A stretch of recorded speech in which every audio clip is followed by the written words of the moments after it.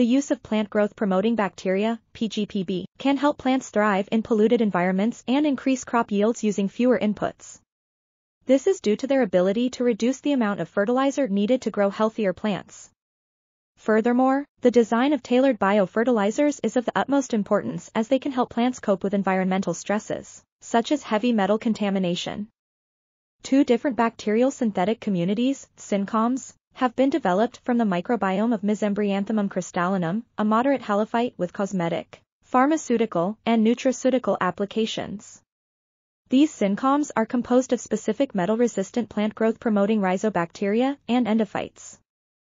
Additionally, the possibility of modulating the accumulation of nutraceutical substances by the synergistic effect of metal stress and inoculation with selected bacteria has also been tested.